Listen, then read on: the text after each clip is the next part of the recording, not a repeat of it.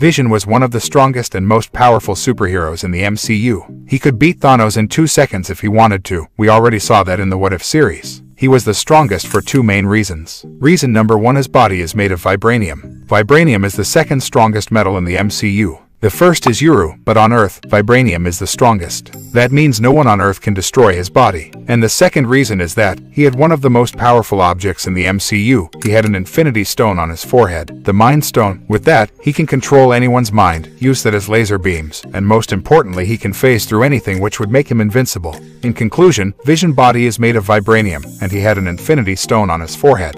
The strongest metal plus the strongest object. If the creators didn't nerf Vision, Avengers Infinity War would have ended in 2 minutes.